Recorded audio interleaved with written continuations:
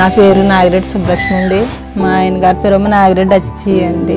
అతనికి ఒక కొన్ని ప్రాబ్లం అండి. అలాగే 3 పాపలు పుట్టారండి. పెద్ద పాపకి మాటలు రావండి. ఆ పాపని తమ్ముడికి ఇచ్చేసానండి. యాక్సిడెంట్ అయిపోయాడండి. మరి వాళ్ళకి 2 పాప బాబునండి. నేనే పెంచవలసి వస్తుందండి.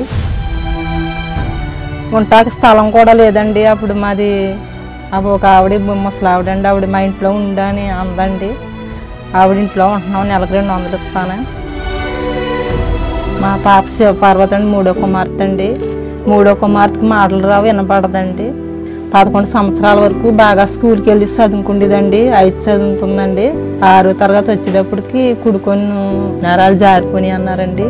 అది పోయిన సంవత్సరానికి మళ్ళీ ఎడం కొన్ను కనిపించలేదండి. అప్పటికప్పుడు మరి రాజమండ్రి అదిని హైదరాబాద్ తీసుకెళ్ళమని అడ్రస్ ఇచ్చారండి. ఇస్తే మరి అందరూ కూడా సందా చేసి పంపేవారు. హైదరాబాద్ అన్నప్పుడల్లా వెళ్ళామండి. 15 సార్లు వెళ్ళాము. ఒక కొన్నికి ఎడమ కొన్నికి 4 సార్లు సర్జరీ చేశారు. అయినా ఏమీ పని అవ్వలేదండి. చాలా ప్రయత్నం చేశారు పాపం డాక్టర్లు. అయితే కాక చూపు కడక లేకుండా తగ్గిపోయిందండి. రాను చాలా మంది వచ్చి జిరాక్స్లు ఎట్టుకెళ్ళేవారు, మీకు సాయం చేస్తాం అలా ఇలాగని. ఎవరు ఏమి సాయం చేసేవారు అది పట్టుకెళ్తామే కానీ.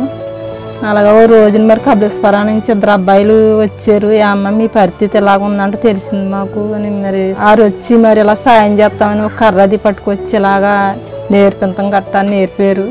చర్చికి కట్ట వెళ్తుందండి ఆ కర్ర పెట్టుకుని.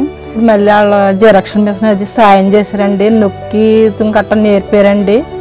జిరాక్స్ ఇలా తీసుకోవాలమ్మని చెప్పారండి.